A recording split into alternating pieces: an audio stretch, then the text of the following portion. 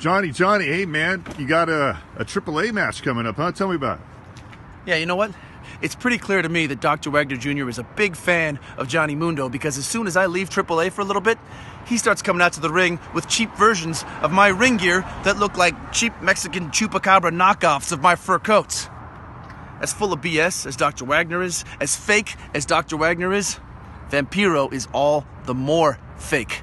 Dr. Wagner Jr., not a real doctor. Vampiro, he wants us to think he's a vampire.